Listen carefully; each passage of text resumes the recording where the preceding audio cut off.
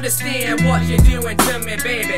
I keep getting sleepy, but when my brain goes hazy, I go crazy thinking about the Nogardkrad, baby, and how I claimed your love for me made me go crazy, like I had rabies, but you didn't even want me. So now I'm back to the constant smoking and drinking to help me from going to heaven or hell. I mean, who could really tell me about me when I don't even know myself?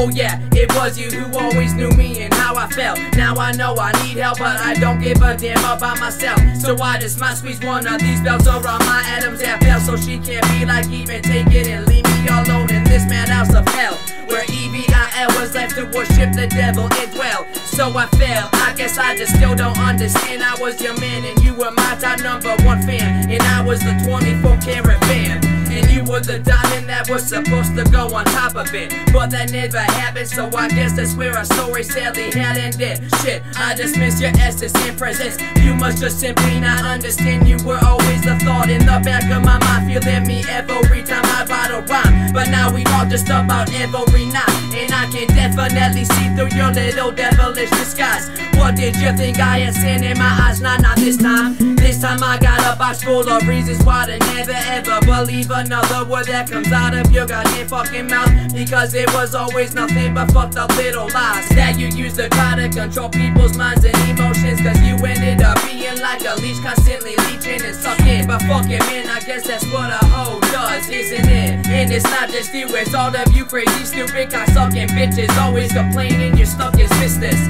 cause nobody wants to make you their missus, since you're a bit bitchy and vicious and probably overly superstitious. So quit talking shit, honey, and just let me lick your clitoris, cause either way I look at it, if I hit it again, I'll just be another man on your motherfucking checklist. Shit, my bad, but for real though, I'm getting fucking sick of the disrespect. Just remember, I'm not Malcolm X, so if you try to kill me, my empire will surely motherfucking strike back. Jesus Christ, just stop that, or I'll have to snap your back in half with this rap. So let me get back on track. Sam, if you were sick of my anger, then you should have brought it up instead of acting like it was a no-brainer. Just remember, bitch, she was giving me break 2 weeks before she was sharing your sheets and beating your meat. Damn, I'm sorry to feel the heat from my trigger finger, cause I'm not usually an instigator. But after I'm done with you, you're gonna need a defibrillator, or at least an inhaler, for I'm about to hit you so hard you'll feel the air coming out of your ears. So now I gotta wash all the red from my bed sheets while I go sit in a corner laughing uncontrollably,